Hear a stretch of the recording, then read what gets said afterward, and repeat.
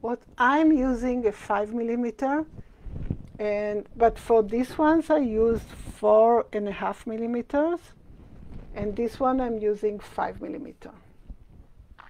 It depends, of course, on the yarn weight that you're using, and it depends on your tension. I would go back to the 4.5 mm. I think it's better.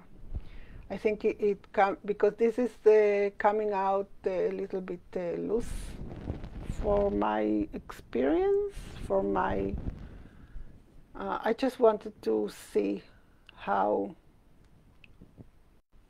it works out. So I would go like a 0.5 mm less, or even a whole size less, so it comes out a little bit tighter. But again, it depends on your tension, how you are used to work.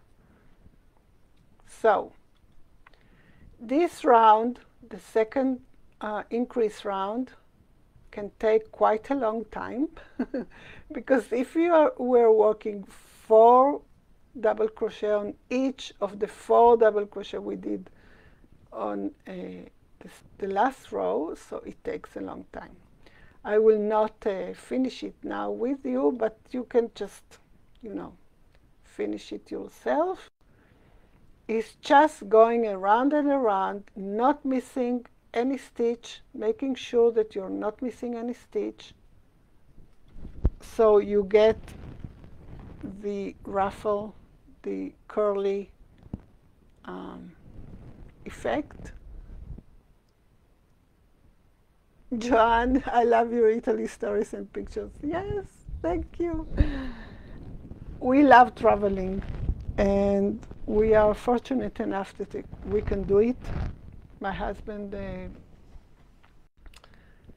works very hard. He's an engineer in a high-tech company,